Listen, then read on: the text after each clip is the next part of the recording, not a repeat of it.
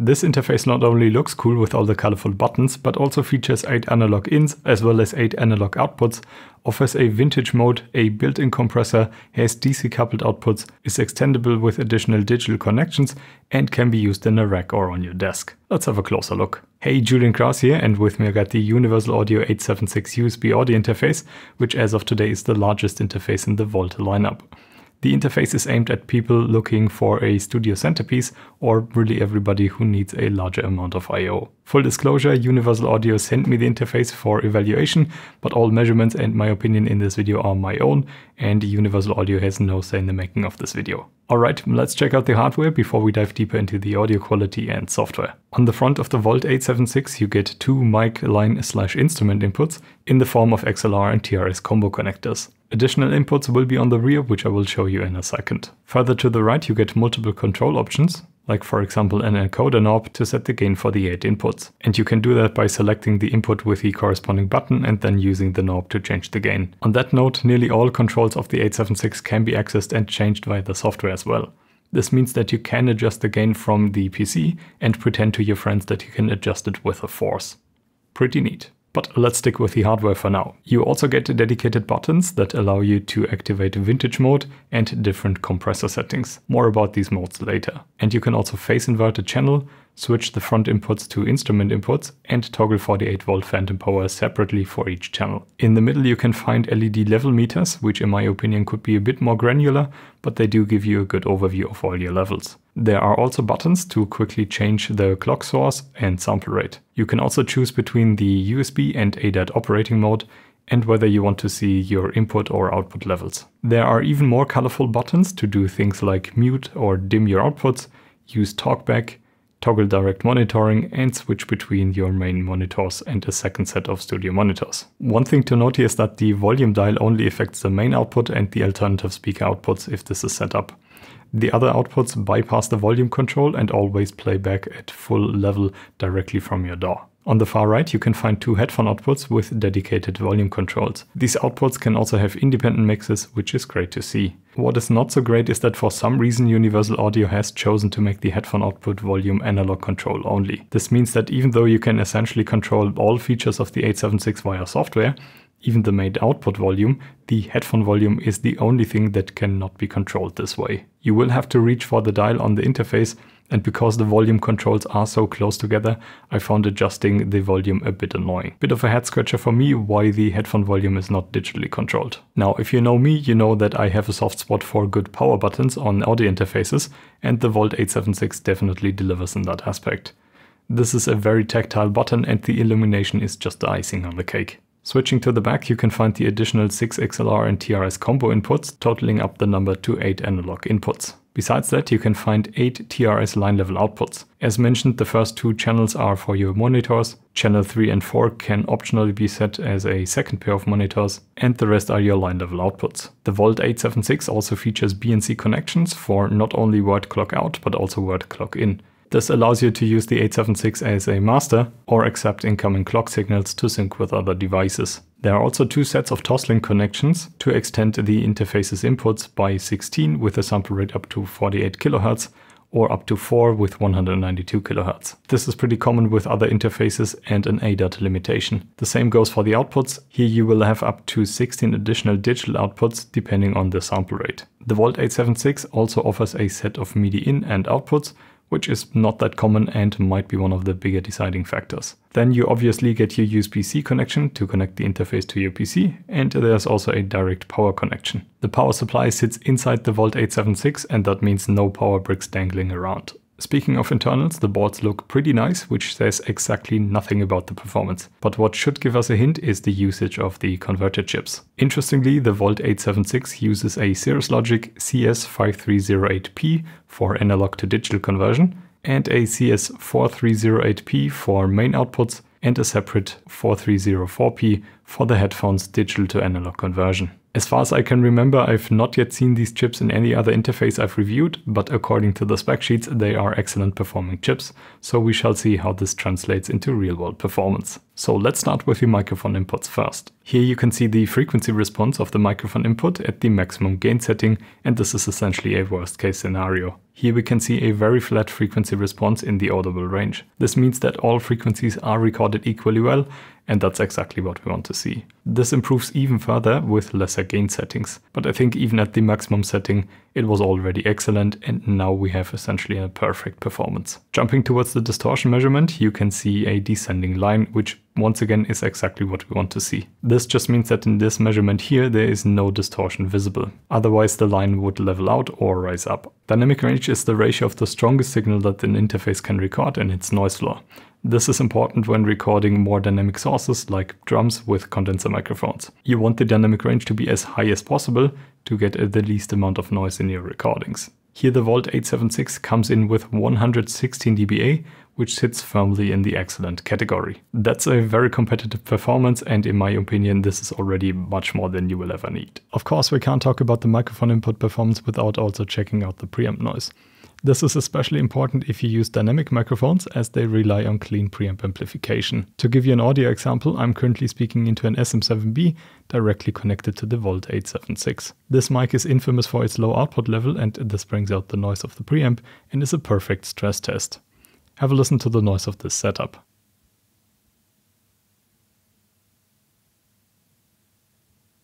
That's pretty low noise, and in my measurement you can see that the Volt 876 comes in with an EIN of -128 dBu. You will notice that some interfaces slightly outperform the Volt 876 in preamp noise performance, and I think this has to do with the digitally controlled preamps of the 876. Then again, the difference is just 2 to 3 dB, which in many situations is not even noticeable.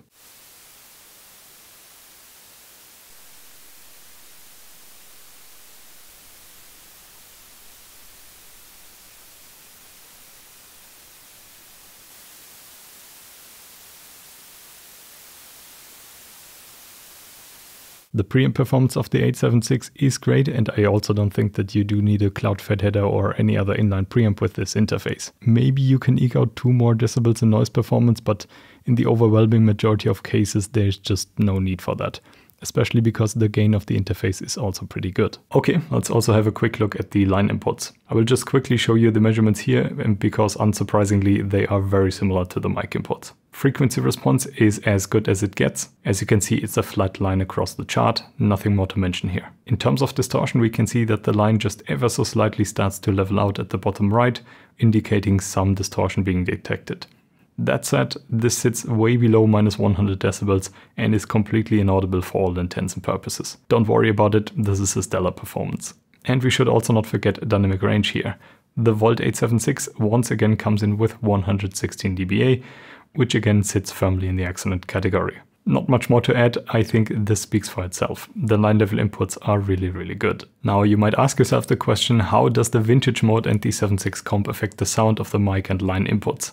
And that's exactly what we can see here. The vintage mode does essentially 2 things. First of all, it slightly changes the frequency response, giving you a 2 decibel high frequency boost, which overall slightly increases the treble of the recorded audio, and you might have already heard this because I just turned it on. In addition, it introduces some slight saturation, which you can see in this graph here. Starting at around -18 dBFS, there is an increase in distortion level, so if you push your recording level into that range, the vintage mode will start to add some grittiness, for the lack of a better word. Some more audio samples and a direct comparison can be found in the video, which I will link in the description. Additionally, you have the 7.6 comp, which, as the name implies, is a compressor. It has 3 different settings: fast, GTR and VOC, which GTR obviously stands for guitar and VOC stands for vocal. Of course, the naming is just a suggestion, you can use these settings on anything you like. As you can see in this graph here, all the modes have a makeup gain of about 7 decibels, which makes the audio noticeably louder when turning on the compressor. You can also see at the very top that the compression sets in. It's a nice and gentle curve with a threshold of around -10 dBFS. The difference between the fast, GTR and VOC modes are in the attack and release times. While GTR and VOC modes have similar attacks, the modes differ in the way how they handle release, and GTR is a bit snappier. Generally, I would say use the fast comp when you want a very responsive compressor.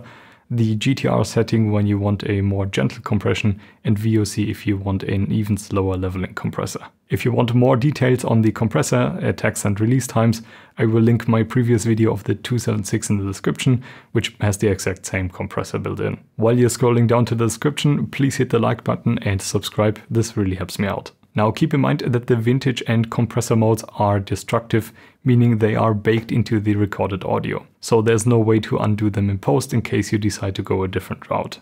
You have been warned. On the plus side, the vintage and compression modes can give you the option to already have some processing applied to the recorded audio, and if you like the sound of the vintage and compression modes on the 876, this can potentially decrease the time you spend in post. Okay, let's jump to the output side, because you probably not only want to record audio with your interface, but also listen to it. And here I have some good news. As you can see, the main output and line level output frequency response is once again ruler flat in the audible range, which is exactly what we want to see. Adding to that, the response is actually flat all the way down to DC, which means that the line level outputs can even send DC signals to control voltage devices like synthesizers. Pretty cool to see this feature here.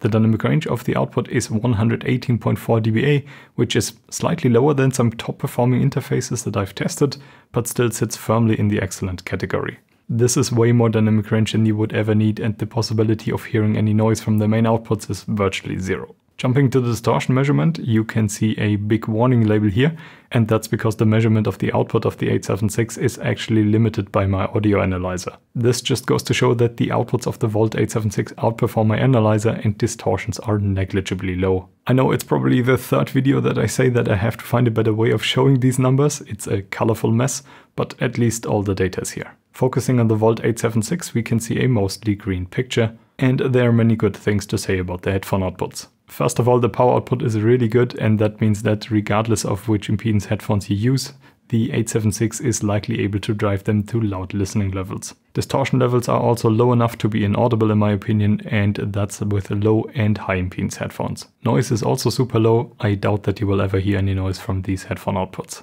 And crosstalk is good as well, giving you a nice stereo separation. Sadly, there are two areas where the headphone outputs of the Volt 876 do not perform as well. This is output impedance and channel balance. While the frequency response is flat, the high output impedance can start to negatively impact the response of low frequency headphones, leading to a colored sound. That's obviously not what you want when monitoring audio. Because the volume of the headphone output is controlled with an analog dial and you have it set at a very low volume level, the right and left side of the headphones might not be the same loudness. You can see this in the graph here. With higher volume settings, it's totally fine, but in the lowest 5% range, the left and right will have a slightly noticeable different volume. Luckily, I have a solution for you, and that's to simply use higher impedance headphones with the Volt 876. Headphones with 150 ohms and above avoid the issue with audio coloration from the higher output impedance, and because they often are less sensitive, they will need a higher volume setting, and this also eliminates the channel imbalance. I do expect most people to use higher impedance headphones with the Volt 876, so it's not the end of the world, but it's not so great that the high output impedance and slight channel imbalance force you to use these kinds of headphones to get accurate sound. Still, overall, I think it's a decent performance of the headphone output, and with higher impedance headphones, I would argue it's excellent. Alright, of course we will have a look at the software, as this is one of the ways to manage your interface.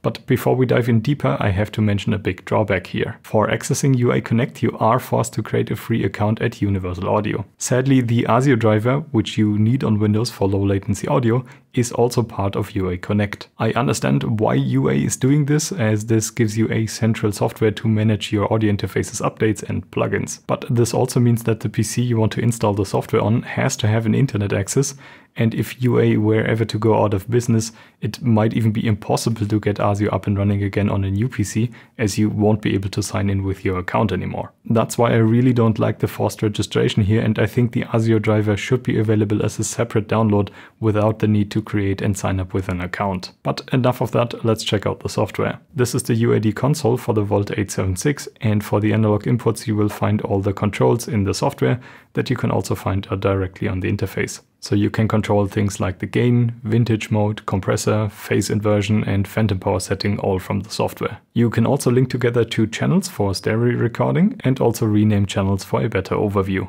For all the channels you also get 2 Q mixes, which can be used to create separate direct monitoring mixes for your headphones. But of course, if you want to, you can also listen to the main mix with the headphones if you like. The main mix is controlled by the sliders here, and here you can also get a good overview of your levels. You also get a loopback channel, which routes the audio of your output back into the UAD console, and you get further controls for turning on and off ADAT channels, toggle between main and alternative studio monitors, and things like mono, mute, and volume control. One thing I noticed is that you only get to see the main output level meter, but not a separate meter for your headphones. That's not the end of the world, but something to keep in mind. In the settings tab, you get some further controls over operating mode, sample rate, digital in and output protocol, and clock source. I quickly want to highlight here that there's an ADAT standalone mode, which when you set can be used even without a PC connected.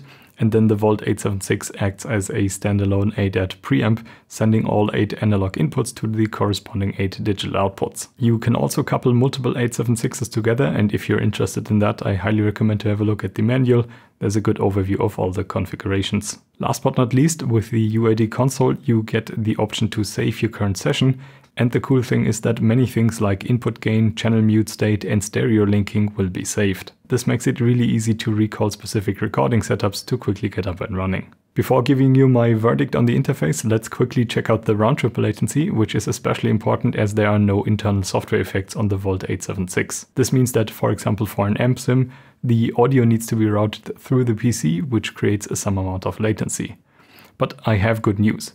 Generally speaking, the latencies are really low, but I was especially surprised by how low you can get them when disabling safe mode. On many interfaces you usually gain about a millisecond, but here you actually gain 2, and this brings the latency levels down to levels which I've only really seen with RME interfaces. Obviously, without the safe mode there's an increased risk of crackling audio, but at least you're not limited to high latencies out of the box. With higher sample rates, the same thing here. These are excellent round-trip latencies. Alright, let's wrap this up. On the plus side, I naturally have to mention the excellent audio quality. Maybe the output impedance of the headphone amp could have been a bit lower, but if you use high impedance headphones, this doesn't really matter much. All other IOs have an excellent amount of dynamic range and inaudible amounts of distortion, which enable clean recordings and high quality audio playback. With the Volt 876 you also get a good amount of extendability via SPDIF and ADAT. I personally like that the majority of controls like microphone gain can be controlled via the software without the need to reach for the interface. That's why it's also a bit unfortunate that the headphone volume control is the only thing that can only be controlled via the knobs on the interface, and sadly they are a bit cramped, which was bugging me a bit when changing the headphone volume. The standalone mode of the 876 is also quite handy, as this essentially transforms it into a separate mic preamp if needed. The DC coupled outputs are also very handy for people who use control voltage devices in their workflow. You also get MIDI connections, which is not always the case on these larger interfaces. The build quality is excellent, and all of that comes in a rack mountable form factor. Things to consider are that there are no internally processed software effects, like you can for example find on Universal Audio's Apollo line or with the Moto Ultralight Mark V.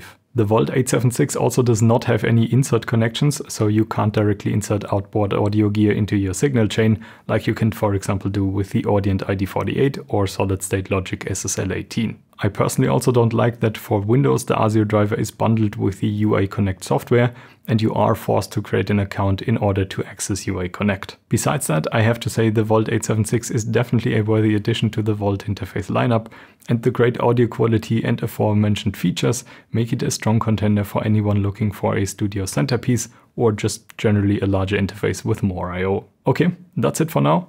Please like and subscribe, and we'll see you all in the next one.